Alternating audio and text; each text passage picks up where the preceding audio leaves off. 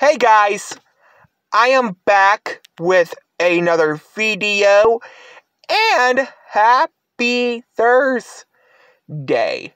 So, 2 days ago, on NxT, former AEW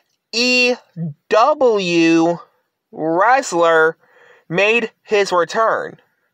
And who is the wrestler? Well, you guessed it, Shawn Spears, aka Ty Dillinger.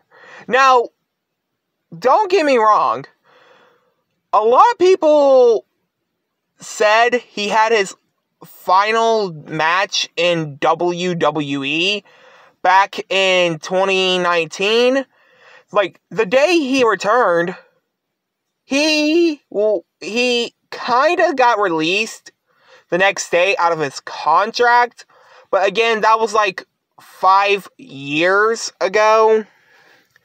But yeah, why did he return to NXT? Well, we haven't seen him in NXT since like back of March or February or April of 2017 until he debuted on the main roster on SmackDown after WrestleMania.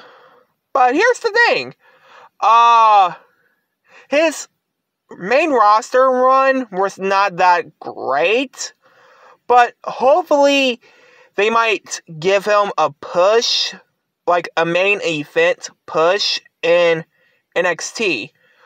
So yeah, what's your guys' thoughts about Shawn Spears returning to WWE? Let me know down comments below, and I hope you guys like, comment, subscribe.